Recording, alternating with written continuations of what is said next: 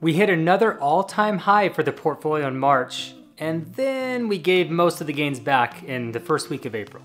I'll be sharing both the highs and the lows of last month in this video. We'll look at the portfolio's value by holding, review all transactions, we'll take a look at all the dividends received in March. It was a huge month. We'll look at the HODL factory update, which is what I call my individual stock holdings, and then discuss any changes to the future strategy moving forward. If you're new to the channel, welcome. My name's JFT&x, and here we aim to grow your wealth with simple, time-tested solutions. Please smack that like button, subscribe if you haven't already, and drop me a comment down below with any suggestions that you have for these monthly portfolio update videos. We had 11 new channel members in the last week. It was another big one. I'd like to give a huge thank you to the new members that are on the screen now, and a shout out to all the members that have been here all along as well. My goal is to keep this channel focused on quality content that adds value to your investing journey. I hope this channel membership allows me to limit my sponsorships to only the products I use and enjoy. And if you're interested in joining the channel membership, please use the link below in the description to this video. I've had a lot of people ask about that. Let's grow. Stay grounded. Our portfolios have been shooting up on a weekly basis for just over a year now. We may begin to feel like geniuses that understand investing on another level. But it was only a couple years ago when the money printer was stuck in overdrive and we were jumping all over speculative assets with no care in the world. What's an NFT? Who cares? Give me 5 of them. Everything goes up, right? Warren Buffett nailed it when he said, "Only when the tide goes out do you discover who's been swimming naked." We need to develop a portfolio based on a well-balanced system around our own situation and then stick to those allocations, especially during the best and the worst of times. Staying to your target allocations allows you to build stable wealth while also nibbling on the juicy dips. If you have 10 quality long-term holdings, for example, it is impossible to not buy the dip if you stick to your target allocations every time that you dollar cost average into your portfolio. And this isn't the typical VGT feels overpriced right now gut feeling that we're talking about here. And our guts are right oftentimes. I mean, a lot of this is common sense. For example, I haven't bought VGT in my portfolio for over a year, but it's not because my gut said VGT seems high, it's because it's been over its target allocation as it's performed well. So naturally, I've bought the dip with my other holdings to bring them back up. The simple act of dollar cost averaging your new money into your holdings that have fallen below their target allocation, so they've comparatively underperformed all the other assets in your portfolio, will always give you the biggest bang for your buck. And when the market has its next big crash, and it will, we don't know when, but it absolutely will, it's even more important to stick to the same exact system.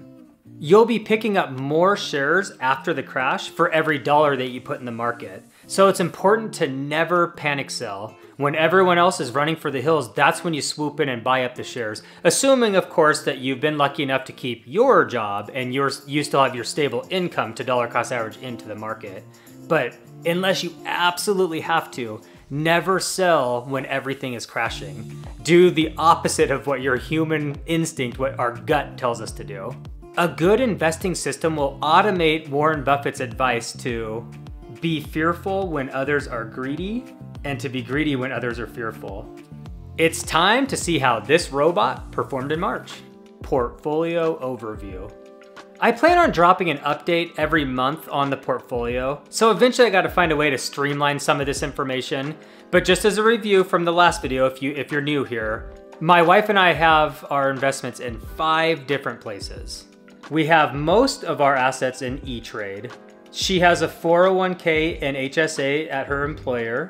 We have an online brokerage for our crypto that I'm in the process of transitioning to E-Trade over time.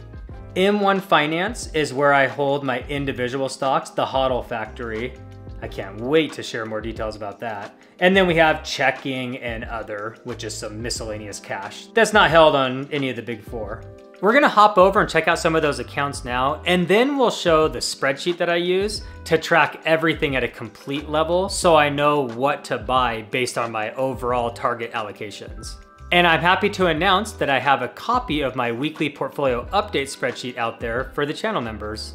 At least I hope I do. I'm recording this on Tuesday, and that's my Wednesday homework. I'm out on Seeking Alpha, my favorite site to research the stocks and the ETFs, but this is also where I aggregate my portfolio to. And to save a little time in this video, I'm not gonna actually navigate to E-Trade. That's our primary account where we have most of our net worth. I've done it in the last videos if you wanna see my actual E-Trade account, but for this one, I'm just gonna do the drop down, and these may slightly vary. I always put this disclaimer out there. I'm going to get into a spreadsheet that I update every Friday. So I updated it Friday, and today is Tuesday as I record this video, the following Tuesday. The values will vary slightly. Normally the shares are identical. I think that SCHD shares you might see be slightly off because I did reinvest some dividends in between those two dates, but that's very rare. But I just wanted to put that out there if the data doesn't exactly match up. So this one's more up to date. This is everything real time. In our E-Trade portfolio, it's where I keep my VGT,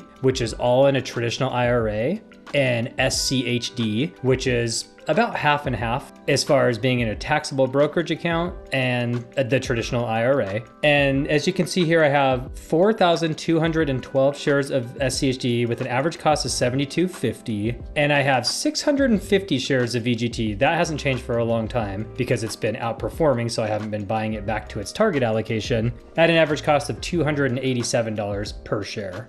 You can see the total change. I'm up 151,000 on my VGT, and I'm up about 30,000 on my SCHD. And then my money market, I try to keep it 10%. We'll take a look at that later with my spreadsheet. There's other cash as well from checking and other. So I try to keep the total cash at 10%. And then JFT&x is my other holding. This is my cash flower that I have strictly for, I quit my job and I need income purposes. And I picked up 1,632 shares. That hasn't changed in a while, and it's appreciated quite nicely because this is relatively recent. I think it becomes a year old in, I want to say August, and I do plan to sell it as long-term capital gains at that time. I love JFT&x, just to be clear, but I want more qualified dividends, and by then I might be trickling a little bit of income from this channel to make up the difference. And I'll roll it into my 50-50 mix most likely, or potentially the HODL factory, maybe QQQM. I've been on that fence for a long time, as you guys probably know if you've watched my videos for a while. But anyway, I'll definitely share what I end up doing with it, but it won't be until late summer. And so for now, it's up $9,000, 12%, and is cash flowing extremely well because of course this does not include dividends. This is strictly the price appreciation. E-Trade's done very well. And for my wife's work accounts, we have an HSA account where VIGIX is the best offering. And this is essentially the mutual fund version of VUG, the popular growth ETF. And then this one here is her 401k, a low cost S&P 500 index is the best option there. These shares you'll notice will go up a little each video. We cut every paycheck. We max these out. We set it up to where it's 23,000 a year that goes into this, plus a company match, which at Boeing is huge. And like literally, I think more than she puts in, I want to say. And then this one here is the HSA, so it'll be 8,300 per year. And they're just divided evenly over her paychecks. So I don't track them. You know, I update them every 2 weeks when she's paid. I won't explain exactly how many shares I bought of these, just know they'll always go up some. And you can see the value here is 350. So right now, the S&P 500 has gotten a little bit ahead of my other two holdings, and that's inevitable because my income is gone, so we're not adding to these like we used to keep them all balanced. And then my crypto, I feel like I should do a drum roll here, but I won't. Kaboom. Hashtag Doge Army. So I have Dogecoin as my worst holding. It's down 51%. It's worth 586. So I have 3,100 Doge coins at 19. It's at 19 cents right now, and I think I bought them at 38 cents. And then I have 39 cents. Sorry, right here. And then, so IBIT is what I recently, for my IBIT, I made a video a couple months ago, but basically what I'm doing here is I'm dollar cost averaging 2% of my overall portfolio into IBIT over time. So I do 500 a week. And so far I've accumulated 141 shares of IBIT, and we're up 18.5%. I just started this on January 31st, I want to say, and we'll dive more into those details. And then my actual Bitcoin holdings, not IBIT, but Bitcoin itself, out on the exchange that I'm currently in the process of leaving. I bought all these in 2021. I bought when the market was high. My average cost per coin is 46,000, so I was upside down forever on this. As you can see, we're now at 69. Nice, per coin, so I'm way up. I have about a 50% gain, and it's worth 54,000. So this will be transitioned into IBIT. That is in my plans. I'm currently buying IBIT and sitting on this, but eventually I will stop taking money from my money market to buy the IBIT. Instead, I'll do it from Bitcoin. Because remember, there's no new money coming to my portfolio, except for my wife's,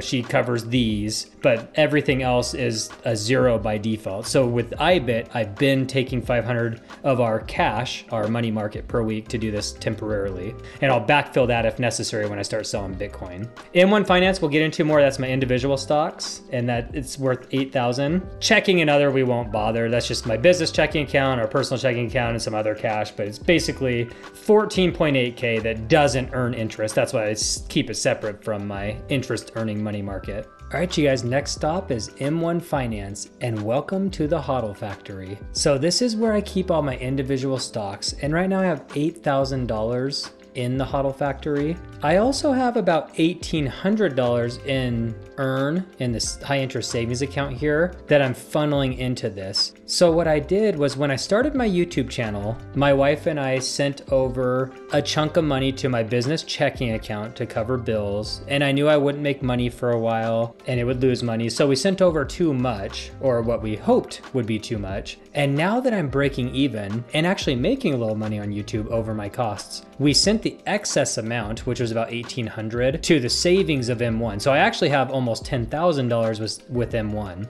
And right now I'm cost averaging in $300 a week. And I'm excited because what I'm going to do as I begin to make money on YouTube, I'm going to use that money to fund M1 Finance. Right now I'm on year to date for the performance, and I'm going to scroll down here. So I have the HODL factory, which is the one I've been sharing. My best friend and I started running this fund in April of 2023. So year to date in 24 only, and this is a money weighted return. Year to date, it's up 13.3% to the market, and this is VU, 100% VUs, 9.32. So we're beating the market so far. And if you look at all, which includes last year, it is up an astounding 49.6% to the market's 27.3. So the HODL factor is performing extremely well. We have it down to 25 holdings. We're still working out the methodology, but we're really happy with the performance. And now you'll notice you're thinking, well, what the heck is this? We started a new one called the Dividend Snowball, and we just started it literally a few days ago. And then the dividend market started, day one was today. So what I'm trying to beat with this one is the dividend market is 50% SCHD, 25% DGRO, and 25% VIG. This combination gets a weighted yield of 2.72%. And I made that the market because if we go back to the Dividend Snowball, it has a weighted yield of 2.68% and a 5-year CAGR of 14.8% as of right now. It's 25 dividend stocks. I'm not going to share the details yet. It is brand new and we are working out the methodology. But I wanted to find something to get a solid dividend now and also grow dividends and only pick up quality companies. So I basically want to make a hybrid between SCHD and DGRO and hopefully outperform both of them on total returns. So more to come on this new fund. We're really excited to get the ball rolling. But the HODL factory's done incredibly well so far. I will be creating a spreadsheet for the members regarding the HODL factory that'll break down the 25 companies we hold, the weight that we have in them, the exact dollar amount, and then some high level stats. It'll show how I do the weighted yield and 5-year growth rate, net income and stuff like that. So I'm putting that together now, and that'll be out there for the members eventually. I'd like to provide a little bit of a tease here in the meantime. So I opened the HODL factory and I sorted by gain, and I'm gonna give you a sneak peek at the top 5 companies that we hold. We have Broadcom, Williams-Sonoma, Lam Research, Applied Materials, and KLA Corp. We'll be releasing more details about this to come in the future. This is a tab on the tracking spreadsheet where I input all of the values at the end of the week every Friday. So something like this, you can use shares and the spreadsheet will automatically update itself better, but I'll go into more details of why I don't do that when I fully explain this out in the membership. But basically I plug in all these numbers each week to this spreadsheet right here, and then it gets me my total. This is just a table. So these are all live in Seeking Alpha because it actually does have my shares. So it makes it a breeze just to fill these in. Ultimately, it creates a pivot table and we'll make sure this thing's refreshed. And it is. So this is where I see my portfolio allocations. You can see right now VOO, which is technically that other ticker, is 26%. And then VGT and SCHD are pretty close to one another. If I had my DCA in right now between the two, I'd go SCHD. Cash is right at 10%. That's good. That's what I like to see it at. And that's across all platforms. JEPQ is at 6.6%. And you'll see down here, I classify it as cash flow, not cash. It's not part of my main dividend setup, like the three primary types of investments. You have a cornerstone, growth ETFs, and dividend ETFs. I sort of consider it a cash flow separate holding right now that will be temporary. And then IBIT is all the Bitcoin and the little bit of Doge. It just rolls into this figure. This is the HSA at 2% and the stocks at 0.6. So I really want to focus on getting these stocks up to 10% in the near future. And once I offload JEPQ, I think I'll trickle some to the stocks and then the other to just my main setup here, which these are the two I buy because this one's in that 401k that we don't control. It just gets money every time my wife gets a paycheck. It's time to see where all the money went last month. Portfolio contributions. My wife and I are still settling into a new flow of investing. We used to dump a lot more money into the market each month before yours truly decided to walk away from his job to start this YouTube channel and to spend more time with my kids. We are still able to max out her 401k contributions and her HSA contributions each year. This is why I put a bigger chunk of our money in JEPQ and the money market that I roll with, because the supplemental dividends each month, even though it's not qualified dividends, so that hurts a little bit, allows us to pay the bills along with her paycheck as I ramp up this thing that I'm doing. And we were able to reinvest most of our dividends last month as well, and we'll get into all that later. Let's check it out.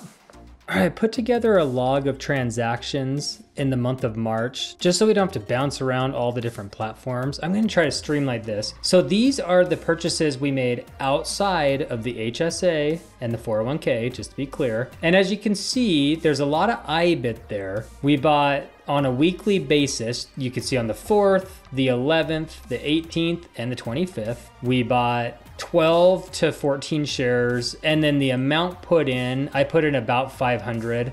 I only buy whole shares, so they bounce around a little, and like you can see on this one, I might have had a dividend that gave me a little more than 500, but in general, about 500 a week. And then I also reinvested some SCHD dividends back into SCHD in March. And there's a little more to come in April on that one as well. And then I put for the HODL factory, I was able to contribute $700. So I hope to see this number go up as I continue to make money on YouTube. And I have a little influx from the excess I had in my checking account. So I'm at the point where I can finally start funding this bad boy to get it up to close to 10%. And then I just, in a pivot table, I have for March 2024, you can see 53 shares of IBIT for a total of 2,100.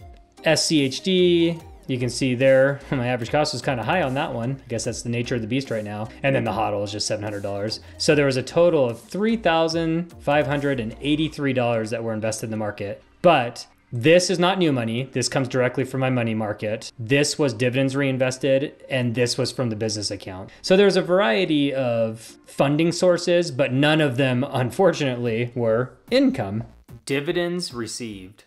The dividends were flowing in March, you guys. It was our second highest month ever. I created a new tab on my spreadsheet for dividends, and this is a pivot table. And I should probably explain this. In January and February, and a lot of last year, I had our savings in treasury bills. So you get the interest in the day you do it, which was before this. So that would be zero interest for that instead of the money market or JFT, which pumps it out monthly. This does look a little goofy, and we won't have good year over years until 24 versus 25. But for March, in 2023, we had $2,583, and this year we had a whopping $4,534 of income. So last year we had some CDs, some high interest savings, a big chunk of SCHD you can see there, VGT as well, and VIGIX. Didn't have the money market yet. Now in 2024, which is probably more interesting to you guys, SCHD paid me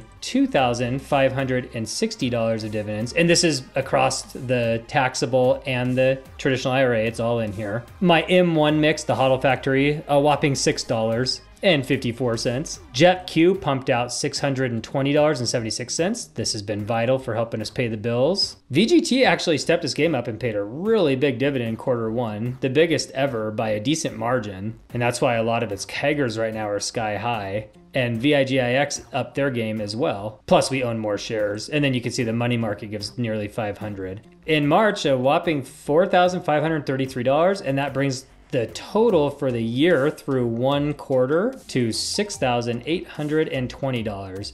And if we want to see year over year, we have $6,820 compared to $2,744 last year at this time. But again, the circumstances are different. Still, off to a pretty nice start. Time for the moment of truth. Is this thing working?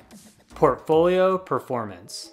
I do like the competition that we used in the last update, so I think I'm going to make that a staple moving forward.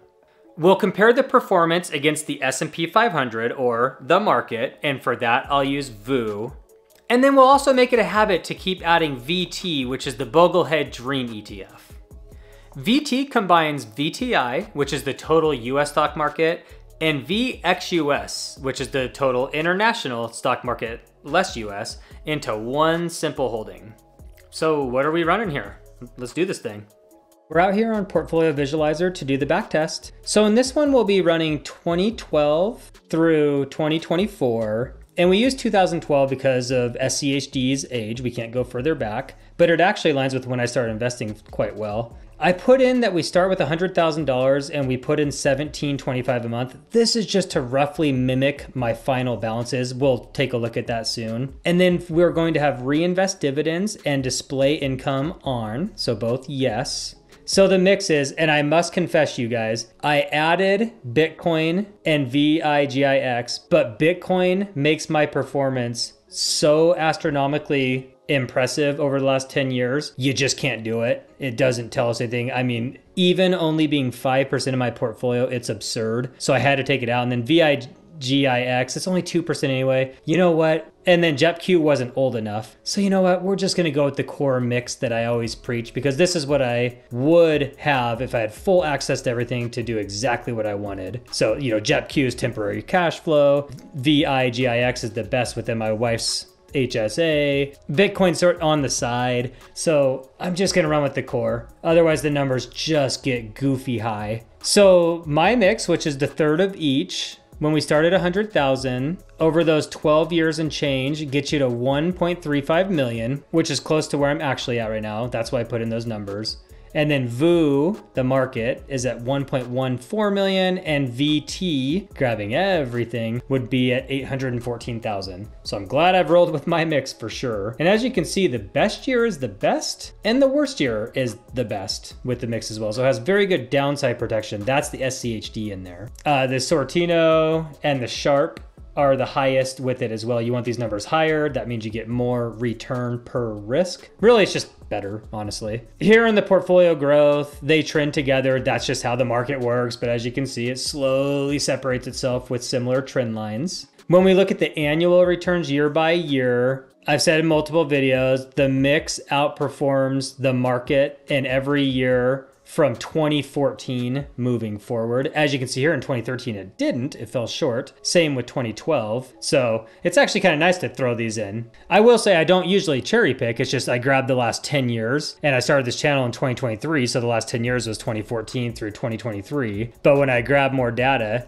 it actually makes the market look better, which I like because I want to see how this plays out over as many years as possible. But from 2014 on, the mix has outperformed the market each and every year, as well as VT each and every year. And that's through 2023. As you can see in 2024 so far, the mix is not outperforming as CHD has been holding us back a little. And VGT is actually right below the market as well. So we're at 8.4% year to date compared to the 10% of the market. And we are beating VT, which is at 7.8. I will say 2023 was the same scenario coming into November and December. There's still time for the mix to make it 11 years in a row. And for these annualized returns, in the last 3 years, the mix is 11.53 to the market's 11.25, and VT way down there at 6.6. In the last 5 years for annualized returns per year, the mix is at 17.2 to the market's 14.9. Wow, they're both really high.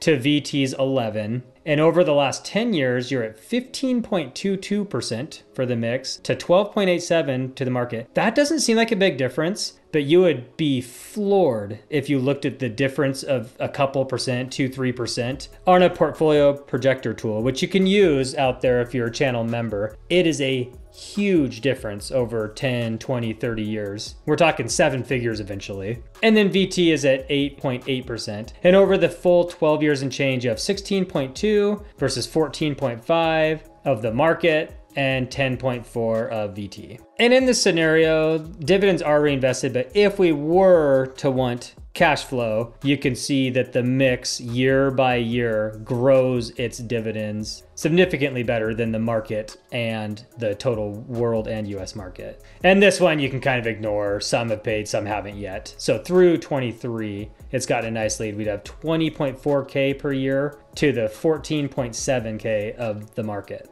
Looking ahead, I look forward to putting my YouTube money into the HODL Factory moving forward. I want the HODL Factory to eventually make up 10% of my overall portfolio. And we plan to increase that amount by 5% for each year that the HODL Factory outperforms the market. So that'll be something fun to track. I'm still thinking about specifically how to transition my Bitcoin holdings over to IBIT. I've been purchasing $500 a month of IBIT, but that money has come from the money market, VMFXX. So I have not began to offload the Bitcoin that I hold out on the online exchange. I have to admit, a little bit of that's because the halving event coming up. So I'm a little greedy, I'm holding on to a little extra Bitcoin, but I also just want to kind of not make any knee-jerk reactions. Eventually, all Bitcoin will be moved off of that exchange and into IBIT long-term. I'm excited to continue this journey together on this channel over the next few years. This really is going to be a marathon, not a sprint, and I would love for you guys to join me to spice things up. Full stop, you guys, no BS, no fluff. My mission with this channel is to help you reach your version of financial freedom. I share my story, not to brag or weirdly flex on the internet, but it really is to show you that any Joe Schmo can do this. If I can do this, I promise you, you can do this. Check out one of these 2 videos if you're interested in continuing down that path. Thank you for watching, and I will see you here next Sunday. Peace.